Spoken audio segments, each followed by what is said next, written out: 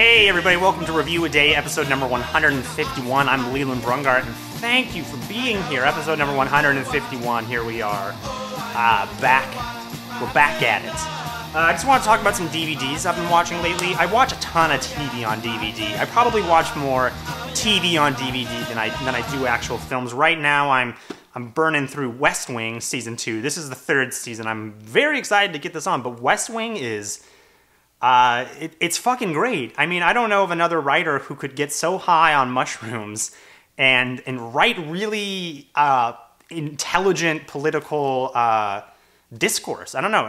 Aaron Sorkin is a really great writer, and the show just fills you with hope about the American government system. It's a really great show. I recommend that. Also, I don't know if I mentioned here on Review a Day, but I talked about it on the podcast for sure. I recently checked out The It Crowd, the British sitcom from Graham Linehan, the guy who also did Father Ted, and another show I've been watching, Black Books.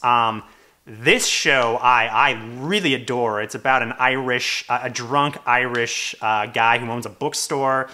He's very grumpy, and he yells at a lot of his customers, and I highly recommend checking it out. I really like anything Graham Linehan has done. I watched Father Ted a week or two ago. I watched the whole series, thought it was delightful and funny. The It Crowd is really great. If you guys want some really solid, funny sitcoms, check out Black Books or The It Crowd. I know The It Crowd Season 1 is on DVD. I picked it up at Best Buy for like $20. Really great, funny stuff, so check that out.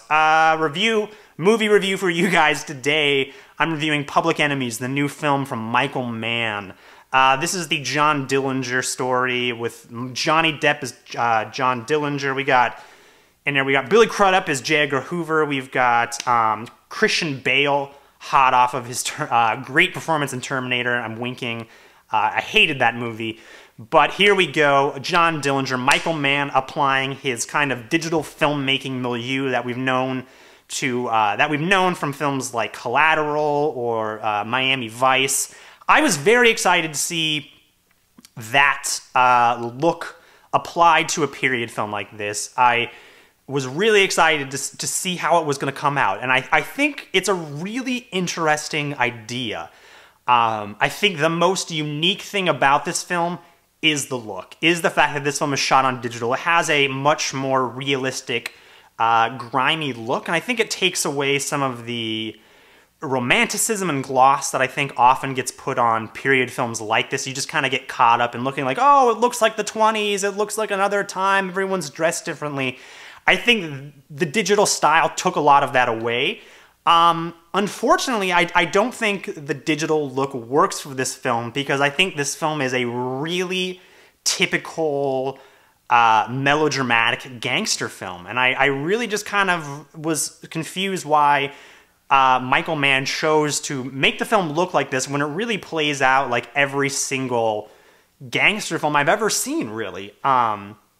It seems like such a unique look to put on something so typical. I was kind of expecting something more maybe like you would see from Robert Altman, maybe more of a gangster film dissection, but this is definitely not that, and this film, there was a couple strange choices. I was really surprised that they had the digital look, and then that Michael Mann, that there's these really sweeping, corny musical cues. There are these really sweeping things that they play when you're really supposed to feel some sort of emotion for these characters. And I thought Johnny Depp and Christian Bale gave pretty good performances. I think Johnny Depp really does a great job kind of doing a... not necessarily a Warren Beatty impression from Bonnie and Clyde, but it's very similar, and I think anyone would be hard-pressed not to point out the kind of connections between Bonnie and Clyde and this film, except I think this film is far more typical. You know, there's the Johnny Depp character who's the gangster of the film, and the way we relate to him is by they throw a love interest into the film, and I know that John Dillinger actually had, you know, many women in his life, and they just kind of throw Marion Cotillard into this film to kind of give him a human side to it. And I think it works, but I don't think the relationship earns any of the sentimentality that it tries to get away with.